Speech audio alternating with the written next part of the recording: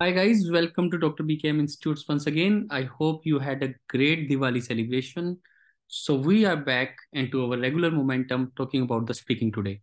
When it comes to OET speaking, again, I always explain you the same things, but these are important things to be explained first. That you should take the name of the patient, or you should ask the name of the patient, or you should confirm the name of the patient. Second most important thing is the fluency. Third most important thing is to utilize 3 minutes. In 3 minutes, you can write anything on the role play card. After 3 minutes are over, you will start speaking and you will speak for 5 minutes. While speaking for 5 minutes, examiner can be very reluctant. So you have to be positive. You should be able to speak without any break for at least 5 minutes. So that is the normal practice you should do in front of mirror, or you should record your voice. Always keep a mobile phone nearby you, even if you are practicing alone. Then keeping your mobile phone near you at the same time recording it. So like the way, so you record this thing in this. So recording it and then listening to your own voice gives you lot of satisfaction, and also tell you lot of things which you can improve. Because when we listen to someone speaking, we find, oh, this is wrong, this is wrong. In the same way, when we listen to our speaking, we find this is wrong, this is right. So you start doing right things by listening to you. The major problem why people face struggle, or people have struggle in speaking, is because they do not record their own speaking and they do not listen to it. That is the major problem. So first, again, to write on the task for 3 minutes. Second is to practice speaking for 5 minutes, because examiner can be super reluctant. And also to maintain this fluency. As we all know, in OET speaking, there are no marks for the facial gestures. So if I switch off my recording at this point of time, the way you are able to listen to me right now is the main voice that will go. That means audio has the marks, whereas facial gestures and other things do not have the marks. Most important thing that you all need to know while doing speaking is that you will not, that session that you are speaking would be all audio, and the examiner that is sitting in front of you does not have any marks. So these are the important instructions you should know. And the last but not the least, the most important thing is to summarize the task. Summarize does not mean that you always have to say I reassure you. You can use the word I reassure you that you will be fine. You can also say I would like to highlight the key points of our conversation. So now I'm going to take a speaking role play and will try to execute this role play in front of you. I have not read about this task. So in the final exam, whether you are a doctor or you are a nurse, you will get only this role play, this much. So candidate role play. So nurse setting, emergency department. That means you are a nurse at the emergency department. Your patient is a 45-year-old who is being admitted for the shortness of breath, heart palpitations, and chest pain. So your patient has come in the emergency department with heart palpitations, shortness of breath, and chest pain. The patient is highly anxious. Obviously, when he is having problem in breathing, he is having palpitations, he is having chest pain. So he is highly anxious and stressed by these physical symptoms.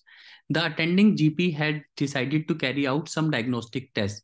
So doctor has already ordered. So these are the lines you should write, that doctor has already ordered. So if I write it here, I hope it is visible. Doctor has already ordered. So you should write this kind of grammar in the first 3 minutes. Doctor has already ordered some diagnostic tests for you. I hope it is visible to all. Doctor has already ordered some diagnostic tests for you.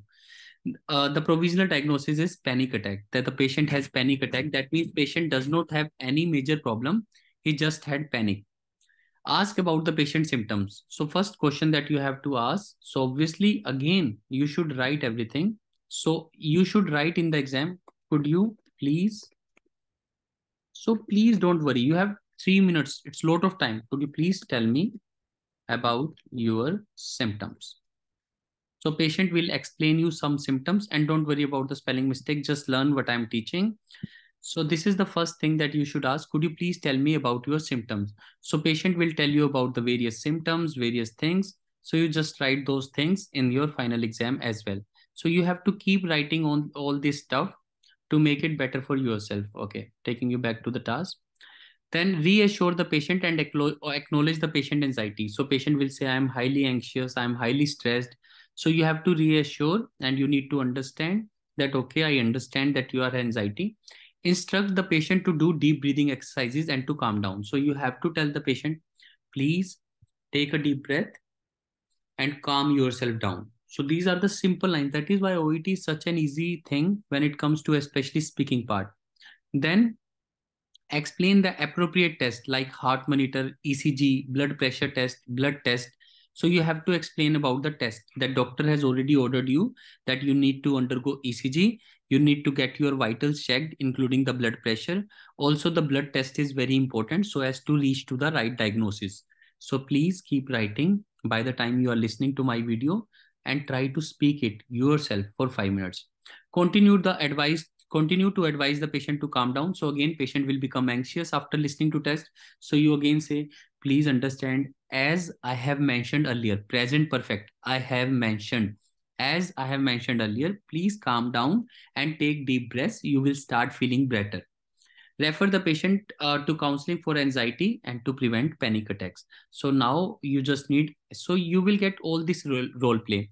In the final exam, you will not have this thing, but today I have thought of including you this thing. So examiner will get this thing.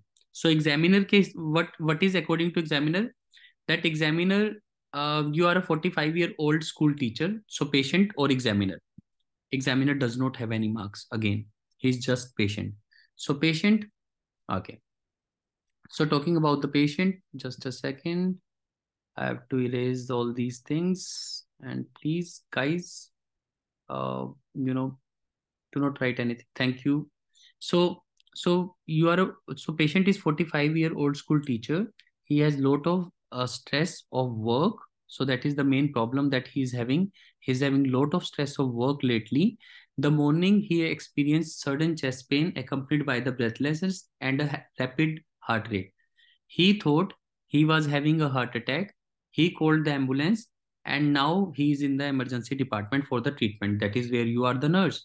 The medical staff does not seem to be overly concerned about his condition. So the patient is worried that why nurse is not concerned about my condition. He is upset and very agitated. So in these kind of role plays, patient will be very upset, very agitated.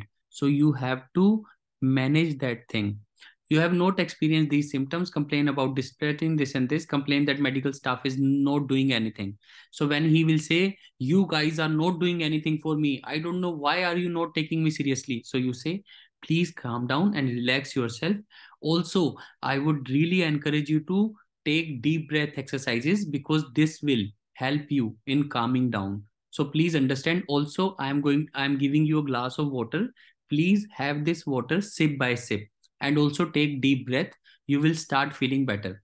So then he will tell you about thoughts. He will be annoyed with you. So this is a part of job. So if patients get annoyed, do not get worried. So it's part of his job. Okay.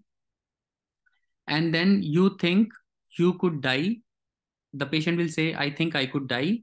He might be having a heart attack. Be annoyed with the nurse. You cannot calm down because of your symptoms. So patient will not calm down till the end. So now I will execute this role play in front of you guys. And also I'm recording it for you all. So you don't have to worry.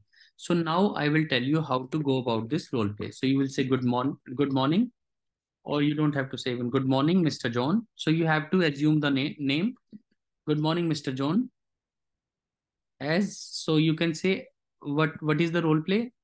As I can see from your case notes that doctor has decided to carry out some diagnostic test and you are having some serious symptoms. Am I right? So could you please tell me about your symptoms? So I'm just going to write this line for you all. Good morning, Mr. John. I have seen your case notes, and according to your case notes, doctor has advised. So present perfect. According to your case note, doctor has advised you to undergo some test, undergo few tests. As means because you are having some symptoms, some serious symptoms. So patient will say, yes, nurse, of course, I am having serious symptoms. Please try to attend me. Don't worry. We all are here to help you. So this is the main line that will help you to get along with the patient. We all are here to help you. So first of all,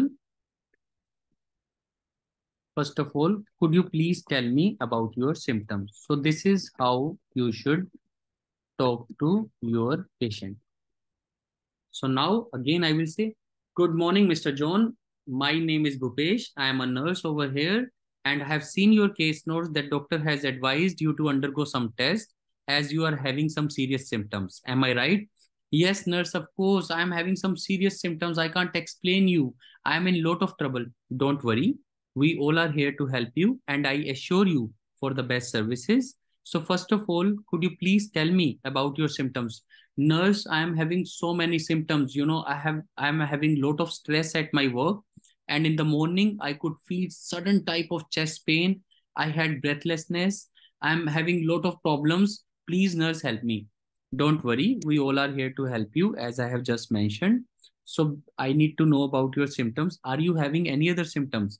Yes, nurse, I am having many symptoms apart from this. I am having stress, I am having anxiety, I am having breathlessness, and also my hands are shaking, and I am having heart palpitations. Okay, so first of all, I understand that you are having all these symptoms. I would like to reassure you that there is nothing to worry. Well, nurse, how can you say that there is nothing to worry? I think it is a heart attack. Well, as per the doctor's checkup or examination at the moment, you are not having any kind of heart attack. You are just having a panic attack, as you have told that you are having lot of work recently. So you are having a just kind of a panic at the moment. So you are not having any kind of a heart attack. Still, doctor has told you or advised you to undergo few tests to make it sure that you are not having any major problem. So he has told you to undergo ECG, and also you need to get your vitals checked like your blood pressure, and also it is important to undergo blood test. Well, nurse, I will undergo all these tests, but I am really kind of amazed that you guys are not even worried about me. Well, we are really concerned about you, but as per the examination of the doctor, you are not having any major problem. It's just you are getting a bit of a panic because of the work stress, and that's it. And I would really encourage you to calm down and to have deep breathing exercises. So you need to take a deep breath like this, and second thing, you need to have this glass of water. You can take this water sip by sip. It will relieve your anxiety. Well, nurse, I just cannot understand you. I'm telling you again and again, I'm really anxious and you guys are not taking me seriously. Well, we are taking you very seriously. And again, doctor has checked you very nicely. Examination has been done and there is nothing to worry. And also we will conduct some tests to make sure that you are not having any major problem. So what I am doing at this moment, I am not telling the patient that you are having major problem.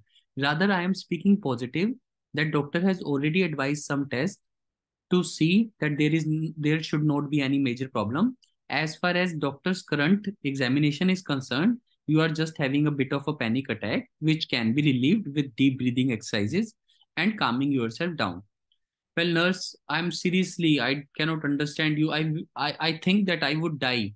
Don't, so you have to say, no, you will not die. We all are here to help you.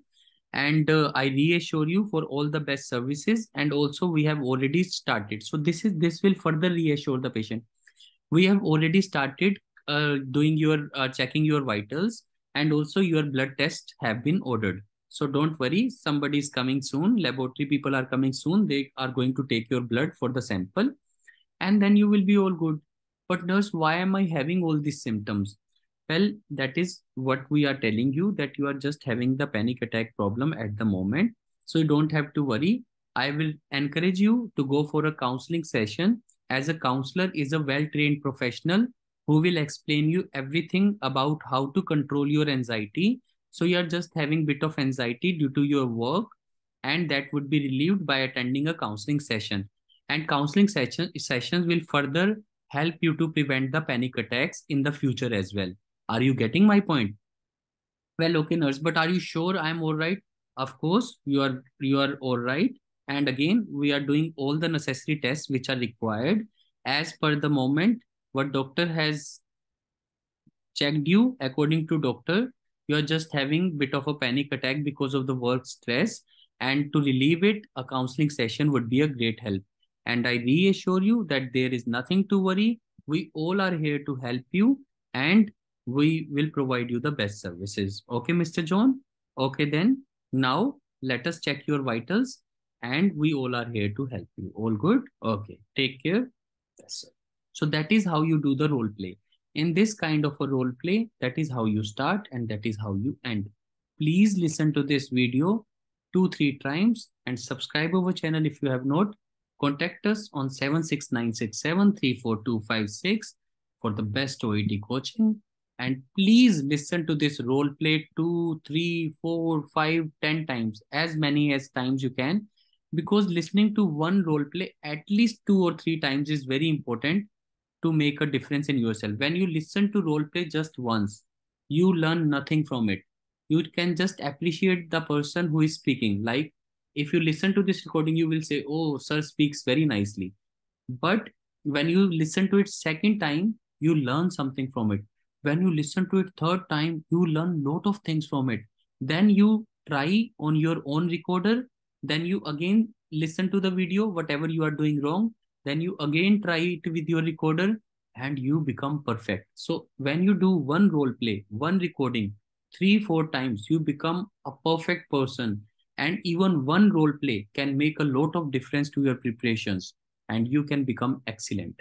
So this is Dr. Bhupesh from Dr. BKM Institutes talking about the whole OET speaking. And in final exam, you will have 2 role plays of this kind. This is one role play of 3 minutes preparation and 5 minutes speaking. And then you will get another role play in which you will get 3 minutes of preparation and 5 minutes speaking. You can write anything on the role play. You don't have to look at the examiner even because facial gestures do not have marks. You just have to talk about the role play. The most important thing, if you have noticed in this role play, what I have done is that you can shuffle the task. Means every point is not important to go in a sequence. Whenever patient asks you anything, even if you have to break the sequence of your task, it is important to respond to the patient's problem. So don't try to, kind of go in a sequence. Always answer the patient. If there is any answer, like if patient says, I please tell me what is my diagnosis, then you can say, first of all, please understand, Mr. John, I need to ask you some questions. Then I will conduct an examination. After knowing all the symptoms and all the signs, doctor can make the right diagnosis. So these are the only lines where you kind of violate the patient, or you not violate means you do not answer the patient. You say, please understand, first of all, we need to collect the symptoms. Then I need to examine you to get your signs. Then doctor will make the right diagnosis. So Mr. John, please do not try to make any diagnosis by yourself because it is not good. Only doctors are the right person or the authorized person to make the diagnosis if some role play is of this kind. Otherwise, you can break the sequence. It's just about having a good communication with the patient and making him satisfied. Again, this is Dr. Bhupesh from Dr. BKM Institutes assuring you for the best OET coaching. And please listen to this role play at least 5 times. Thank you very much.